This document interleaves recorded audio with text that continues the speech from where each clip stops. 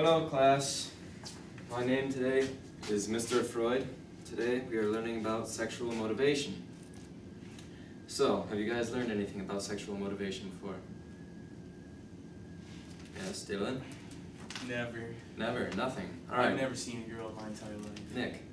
Mr. Miller taught me everything I need to know. I doubt that. Alright, let's begin. It all starts with the sexual cycle. When men and women go to have sex, it all starts with the excitement period. This is when they get aroused and excited. Then they start to plateau out. Things go even for a while.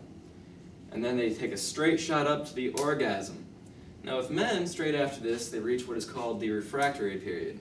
They will start to doze off and fall asleep and may get hungry. As for women, however, they can have up to multiple more orgasms. Are you guys keeping notes? Yes. Vivid notes. Vivid. Very well. Are there any questions so far? When's the last time you've had one of these cycles? I'm not able to talk about that in class. Sorry. Yes. What's an orgasm? Great Yeah, I'm question. taking vivid notes, Mr. Freud. Vivid. Everything you need to know is right on this paper. We should turn these in for a grade. Yeah. Extra credit. Being such good students and all. Orgasm, Nicholas, is the highest point in sexual excitement for either a man or a woman. Now, that is the lesson for today. Make sure you read the rest of this section and take notes. We will have a quiz tomorrow.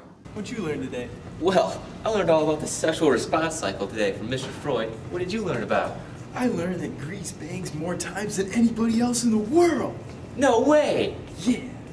Oh, hey, who's that?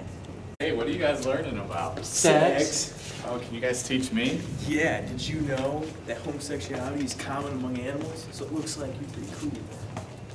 What about you, Nick? Did you know that when people use strange objects such as shoes for sexual pleasure, it's called a fetish?